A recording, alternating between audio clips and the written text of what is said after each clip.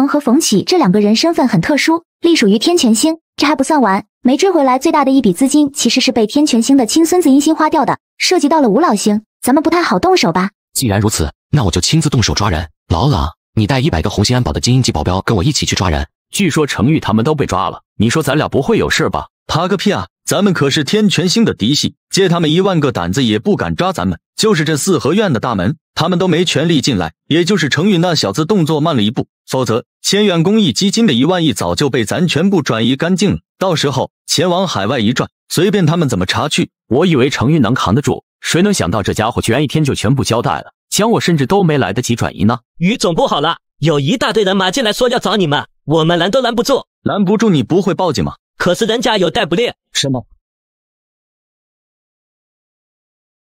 二位别来无恙啊！呀，这不是千院资本的白龙王千总吗？什么事儿啊？这么大阵仗！你们涉嫌挪用我千院资本的资金，数额巨大，证据确凿，现在请你们去吃牢饭。不好意思，我们只属于天权星他老人家，你们没有权利逮捕我们，立刻带着你的人滚蛋，否则就是侵犯天权星的权益。冷风，动手，抓起来！你们简直胆大包天！难道你们不把天权星放在眼里吗？放在眼里了，只不过不是上面的眼。你废什么话？走，我看谁敢动他们！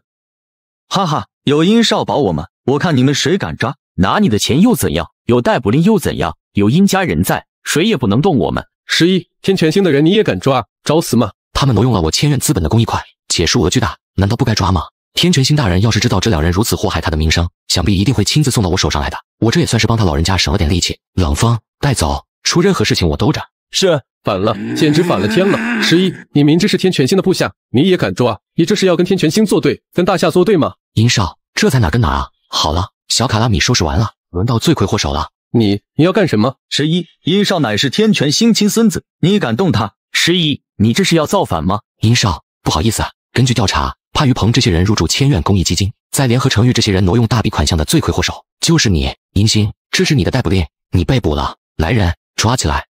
你们居然敢抓我！谁给你们的权利？有什么话进去以后再说吧。睁大你们的狗眼，看看这是什么？天权星令。不错，正是我爷爷授权给我使用的天权星令剑令牌。如见天权星本尊，除非是吴老星，还有地主大人，这大夏没有其他人能逮捕我。老板，他说的没错，哪怕是他犯了滔天大罪，我们也无权抓他，怎么办？11，快把我们放了！11，你不是很牛逼吗？不是要抓殷少吗？你有种的抓一个我看看！我以天权星之名，命令你马上放了于鹏和冯启，另外赔偿他们还有我带来的护卫100亿的精神损失费和医药费。11，我们就是动你的钱了，你能怎样？用你的钱？你知道了还得继续给我们钱，我就问你服不服？钱，我要你立刻打到账上，我耐心有限，快点！一线，你们挪用我老板公司的款项，怎么还有脸再勒索他？差不多得了，不要把吴老仙的脸都丢光了。你算什么东西，也敢教我做事？跪下道歉！我记得你是一名封号战神吧？身为战神，难道不知道这枚令牌什么意思吗？我明白，明白的话还不跪下？老冷，你不用跪。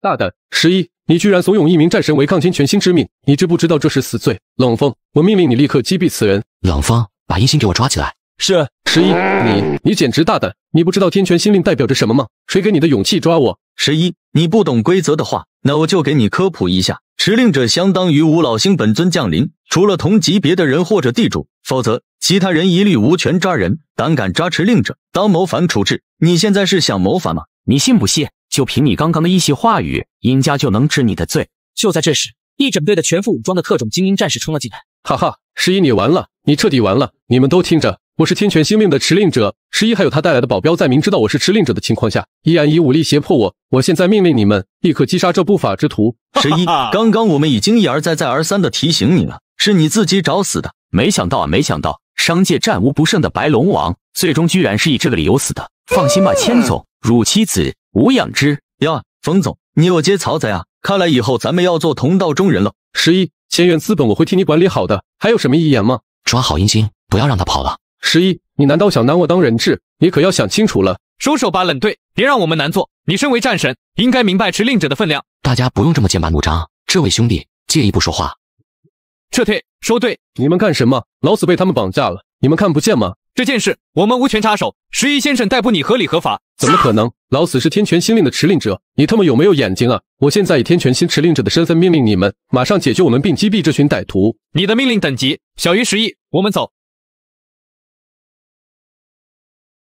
他刚刚那话什么意思？他说殷少的命令等级小于11，难道11的身份已经到总督了？你开什么玩笑？总督的命令怎么能比得上持令者？11，你到底对他说了什么？很简单啊，我跟他说我也是持令者。当看到这枚令牌的一刹那，殷星、于鹏和冯起三人顿时如遭雷击一般，直接愣在了原地。11居然也是持令者，难怪他这么淡定的不让冷风跪下，难怪他看到天权星令依然让冷风抓人，这下完了。千总，我刚刚是开玩笑的，真的。老板，你居然也是持令者，呜呼，这下起飞了，不用受殷家的这鸟气了。好，11，算你狠，于鹏和冯起你带走吧，我认倒霉，但是今天这笔账我迟早要跟你算。殷少，你难道觉得自己今天能走得了吗？11，你不要太过分，我已经答应你让你带走他们了，你还想怎样？就算你是天玄星令牌的持令者，你也只不过跟我平级而已，你依然没有资格抓我。殷少，你似乎忘记了刚刚那位带队战士临走前说的话是什么了吧？11，就算你被册封过副总督也没用。再者，你我皆是持令者，都只代表一位吴老星，我无权抓你，同样的你也无权抓我，赶紧放了我，别再浪费时间了。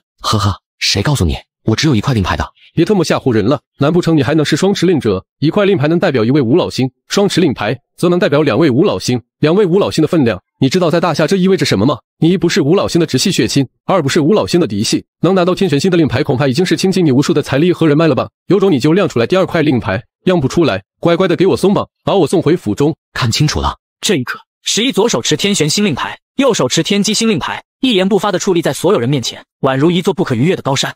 双持令者，他居然真的是双持令者，完了！怎么会这样？我们挪用了双持令者的钱，不光我们完了，我们的家人亲属以后也别想有好日子过了。不可能，这怎么可能？天机星怎么可能把他的令牌也给出去了？现在你明白那名战士的话是什么意思了吧？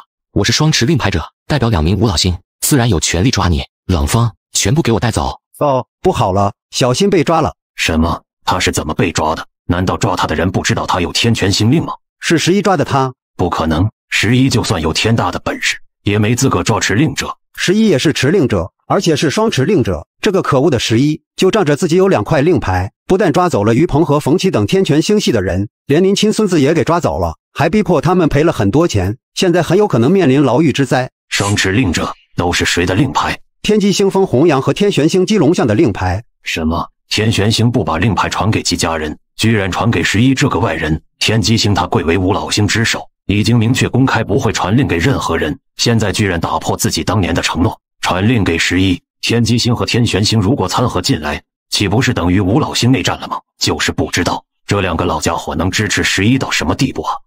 现在当务之急是把小新给捞出来。11是双持令者，他要是咬死了上诉，哪怕小新这个持令者也吃不了兜着走。重中之重还是得让11亲自去撤诉才行，带一队特种战士去11的王府找他算账。